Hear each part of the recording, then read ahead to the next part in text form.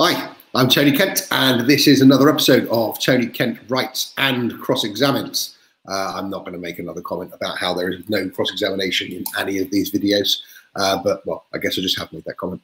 So today, the person that I won't be cross-examining, but I'll be having a nice, gentle chat with, is a person that I regard as one of my big rivals after reading her most recent book, Curse the Day.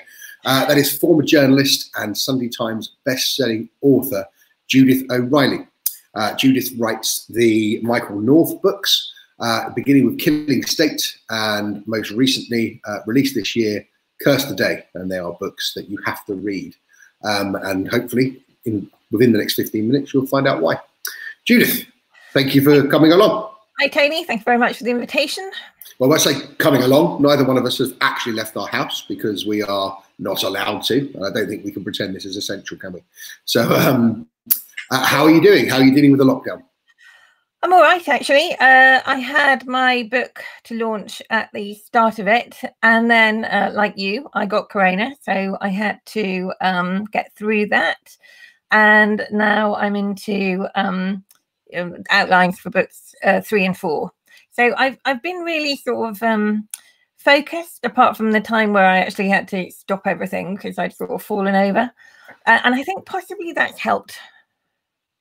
Yeah, a bit of a break is quite a helpful thing, isn't it?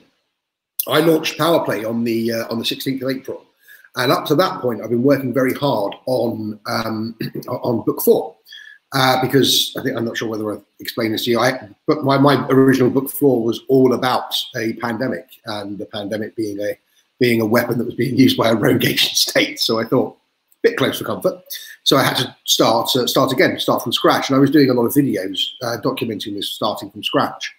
And after the launch, I took 10 days between videos. And the difference that 10 days made was absolutely enormous. I mean, I went back and I got rid of a third of the book that I'd been writing, and it just made so much more sense. I mean, is that what you're experiencing? Well, I'm really, really bad at stopping. And you should really stop, because apparently, you get cortisol and adrenaline, and then you just go into this sort of, state of like permanent hypervigilance, which I think I'm in. I think a lot of my generation just sort of started working really hard, really early.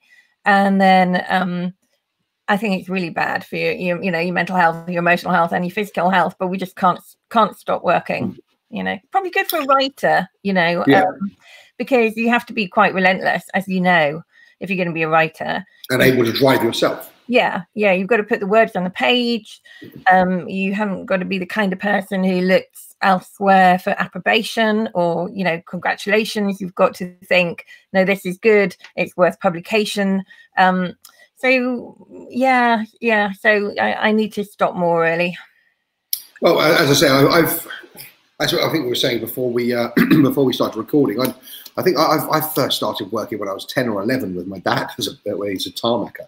Don't read anything into that as terms of background is concerned, but about 10 or 11 years old, I was pushing a tarmac wheelbarrow, and I've not really stopped working since then. So this feels very weird.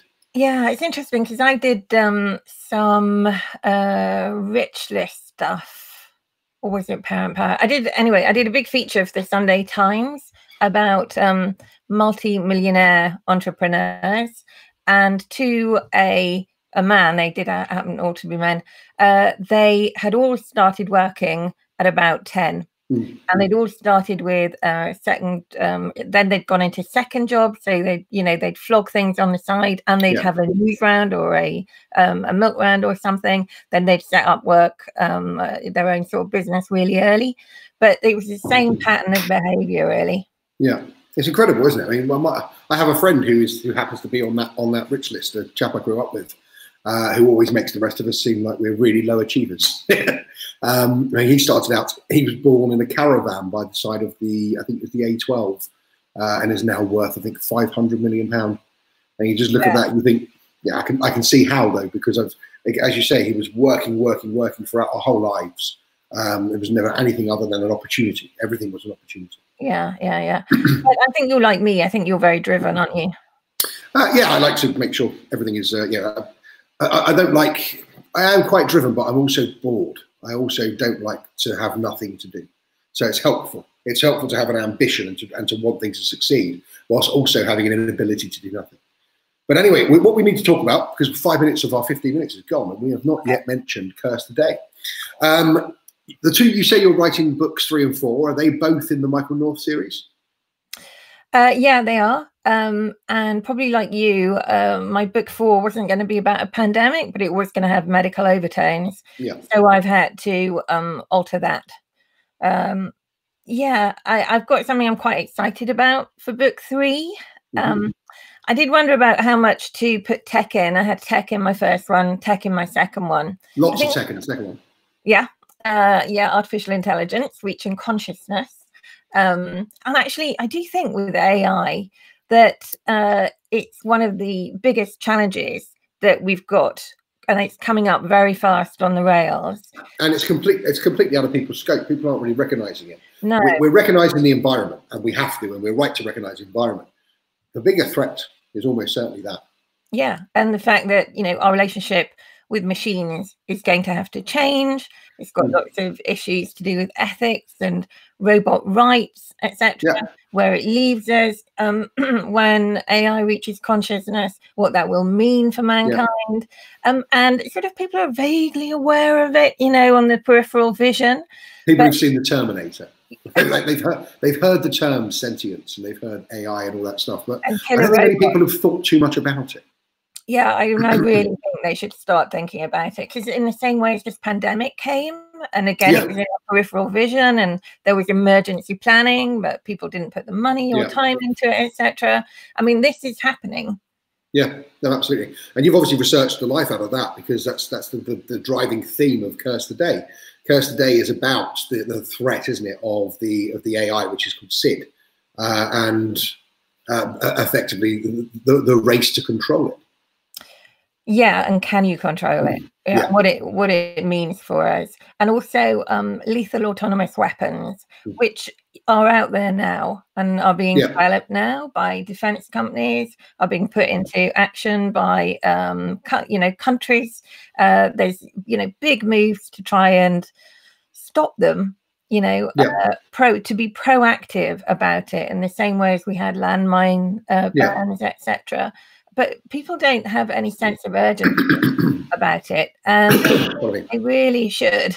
I'm a thriller writer, but before I wrote thrillers, I was a national journalist. I'd worked on the Sunday Times, I'd worked on Channel 4 News, Newsnight, and I was really shocked by the kind of things I was turning up when I was researching the book. It's incredible, because it's also developed so fast, doesn't it? I mean, you back in your previous career, if you've touched upon that sort of that kind of thing, the development is just so exponential that it would have been what would seem like decades have advanced in just a few years. Yeah, and consciousness, they say, we will reach within sort of, a few decades. So the thing that I was talking about in Curse the Day was just bringing that forward. So literally it happens. There's a big, sexy British AI tech company, and all of a sudden they have this amazing sort of computer system, and all sorts of murder and mayhem kick off as a result. Well, I mean, that's the sort of background to this plot for this book. But you've got your recurring character, who I've got to talk about because he's one of my absolute favourites. I've got 2 favourites at the moment. One of them is Michael North. The other is Conor Fraser, who Neil Broadfoot writes. They're both in they're both in the archetype, because as is Joe Dempsey, who I write. It's just the reality of our genre. But I think all 3 of those I've just mentioned stand alone. I think they stand alone in a way that a lot of them characters don't. Michael North stands alone, not just. I think it's the nihilism of Michael North. It's sort of fatalism. I think he's an exceptional protagonist, and we know that in Killing State, of course, he suffers an extreme loss, and that loss is kind of driving him on in the way he lives his life and the way he interacts and deals with things.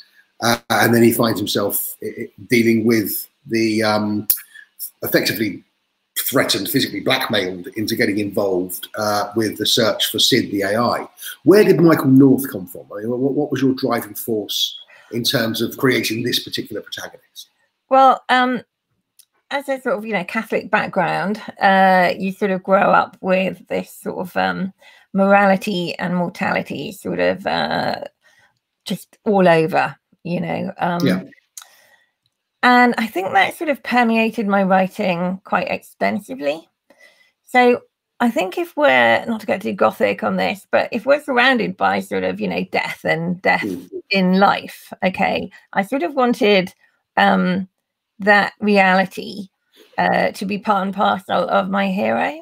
Yeah. So, you know yourself, you've got to have a hero in jeopardy, and he's got to have, personal stakes in these action adventures that you and I are writing. Yeah. And I thought if he actually had he was an ex-soldier, if he'd taken a bullet to the brain, then he was literally living with the knowledge that he could die at any second. As indeed, so could we all. Yeah. What would that mean? What would that mean in terms of your decision making? I mean, in a way, we're all living with it now with Corona. People have been living with and adjusting to the fact that there's a dangerous disease and we could all die. So have we changed our behavior? Have we reached out for different people? Have we said, I love you more, etc., etc.? Have we helped others? Have we protected our own family first and foremost? So there's nothing very sort of original about an ex-soldier as a hero, but and you also have to have a wound, as you know, a sort of an external wound and an internal wound. Yeah, it's got to be something. Yeah. So I really liked the idea that he is so determined to make every second he has left count, because it makes it very sort of theatrical, operatic, but it also makes him very, very fundamentally human. Yes. No, I mean, that's really interesting. I tried to do something similar with Joe Dempsey. I have Joe Dempsey. I see him as somebody who was effectively indoctrinated at an early age. He's somebody who was in the British Army, and he becomes a killer for the state. But in very much the same way as someone who's been indoctrinated by Islamic terrorism, for example. It's just we call it training. But at the same time, he believed, he was indoctrinated to the extent that he believed everything he did was right because he was told to do it by the state. And then it takes him to a certain amount of years for the wool to come up, to sort of come off of his eyes. And his driving force, again, a very Catholic driving force. I have the same background as you. Very Catholic driving force is the rest of his life is being spent righting the wrongs that he's done. Not to the same people. He's not going back to make sure that the people he hurt are okay, because that's impossible. But he's just trying to get, I guess, a bit of karma in the sense. So a similar kind of thing. We've got that sort of driving force for both of our characters who are, they're driving, again, the inner turmoil. They have the inner turmoil of a different sort. Well, it is difficult when you have heroes who kill. What you do with that. So I did consider at the start making Michael North a sociopath. Along the sort of Tom Ripley lines, but I didn't want to spend years of my life with someone like that. So you got to like them, haven't you? You need to like them. You've got to like them, So they have committed extrajudicial murders. No way around that. So what does that mean? How can they justify that? How can they live with that? How can they live with themselves? Basically. And also Michael has a sidekick called Fang Fang Yu, who's 14, and she's a Chinese jewelry geek.